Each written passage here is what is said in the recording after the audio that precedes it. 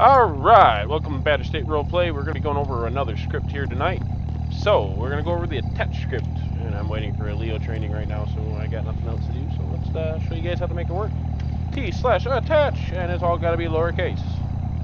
And you're just going to press enter, and it's going to pop up with that little thing. So whichever one of these vehicles you want to be the towing vehicle is the first vehicle you will select.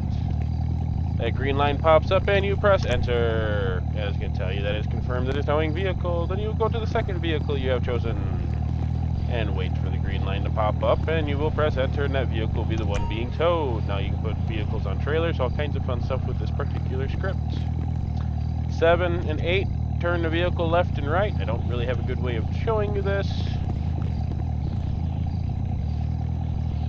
So you have to have a number pad for this to work, so 7, 8 on the number pad. If you hold shift, they do big turns all at once. 8 and 5, move it forward and backwards. Let's do 4 and 6 first though. 4 and 6, go left and right, like pull sideways. Hold shift, bigger groups at once. Come around here, now you have 8 and 5. Again with the shift, you got big groups. Page up, moves the car up and down, or more up. Page down, moves the car down. Insert, tips the back end down. Delete, tips the nose down.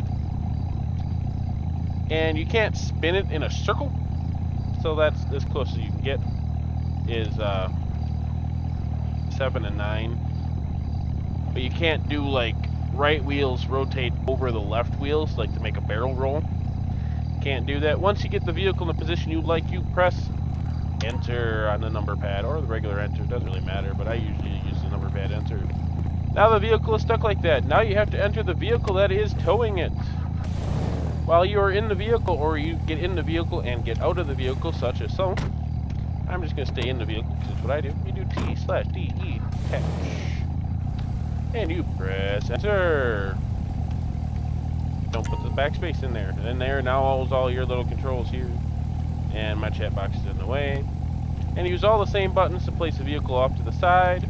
And you press enter. Do not leave it above a trailer. Always take it off the trailer. If you leave it on a trailer, it's going to glitch out and do stupid things. But that is how you use an attached script. Now, say you are doing the attached script. And something goes really funky, like you don't like how the vehicle looks or something comes up that you don't want to do it, do T/attach. Space. Cancel, and you press enter, and it cancels the attachment and just drops the car where it's at.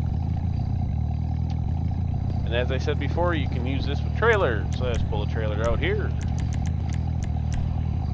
That is the wrong. So I'm going to use my trailer as the tower. Gotta wait for the green line to pop up.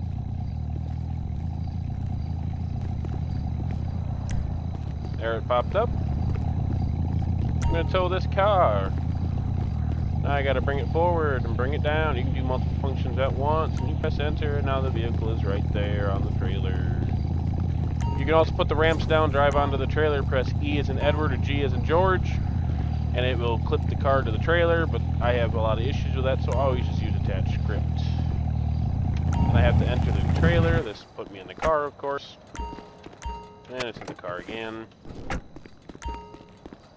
And I'm in the car again. Oh, nope, that was on the trailer.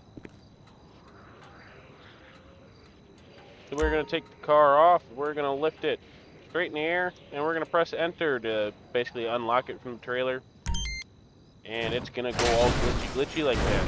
That is why we always make sure to not have it on a trailer. Always put it off to the side of the trailer and you'll be perfectly fine.